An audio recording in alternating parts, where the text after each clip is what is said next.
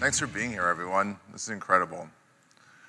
So the impact of our second generation technology is immense.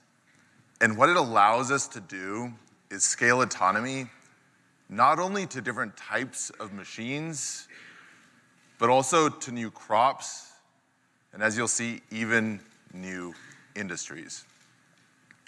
So today, we're bringing autonomy to high-value crops. So let's get to our next two announcements. Now, high-value crops are different from the traditional rolling corn and soybean fields that you might be familiar with in the Midwest.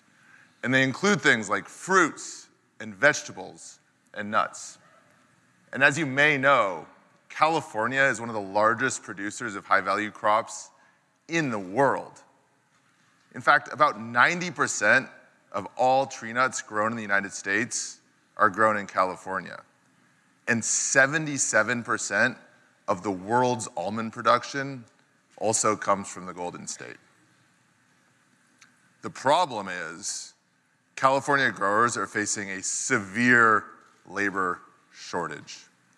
Now, almost half of all available equipment operator jobs in the state are currently unfilled. And a major reason for this is that those jobs are among the most physically taxing and grueling jobs available. Now, one of the most challenging jobs for California farmers to fill is also the most frequent: air blast spraying in tree nut orchards. The work is exhausting and it's repetitive, but it's absolutely necessary to protect those trees from pests and disease. So in order to do this job, workers need to drive up and down endless orchard rows for up to 10 hours a day at 2.5 miles an hour. Every single tree in that orchard needs to be sprayed at least 6 to 8 times per year. So that means the workers are starting in February and going through July or August, right into the hottest time of the year. And to make matters worse, the kicker is all of this needs to happen at night. Thankfully, technology can help.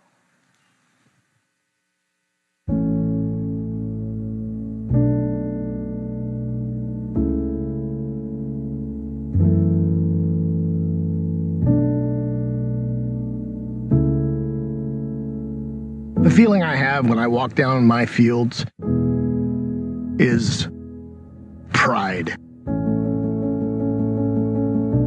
I walk these fields every day. To see a crop grow is inspirational.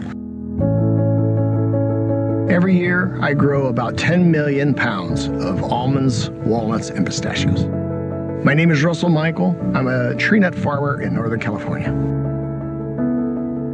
Growing walnuts and almonds and pistachios is a complex job. It's ever-changing. You have to stay up on top of new technology. During harvest, it's not uncommon for me to work 14 to 18-hour days. Never in my life did I expect an autonomous tractor to exist. I was of the age starting to farm where we had no cell phones. So to make the leap from no cell phones to being able to control a tractor from my phone it's like that you could physically see where this tractor is on an app, watch its production, start it, stop it, see it in the field, driving down the row, doing its job. This is exciting. I mean, I think it's going to be exciting for the entire farming community.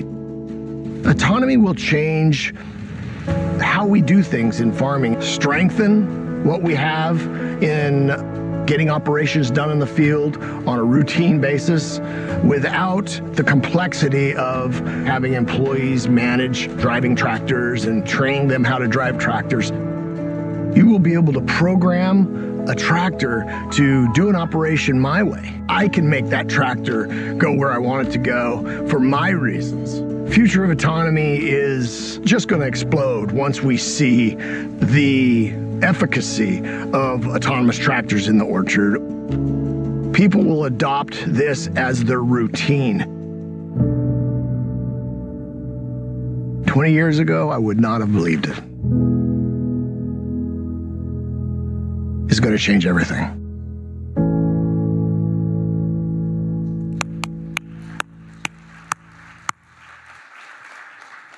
How awesome was that? It's fantastic.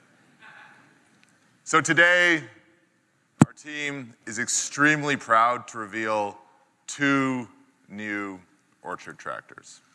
Now, there's a lot of similarities between our autonomous tillage solution and our autonomous orchard solution. They both use our 2nd generation autonomy kit, and that's built on the John Deere tech stack. And that means they share things like consistent hardware and cameras and even user interfaces. But there's also sufficient differences in the environments that these tractors operate in that require a unique approach. So, unlike tillage, which takes place in these vast open fields, orchard tractors need to navigate through dense canopies with trees that are up to 30 feet tall. That's much taller than the tractor itself, and the density of those branches create challenges for traditional GPS. And so these challenges have required a different approach for obstacle detection and navigation. So in addition to the 7 cameras around the tractor, we've also introduced Lidar sensors as well. Now, Lidars provide depth information, and that allows the tractor to know where the trees are and how to navigate between them.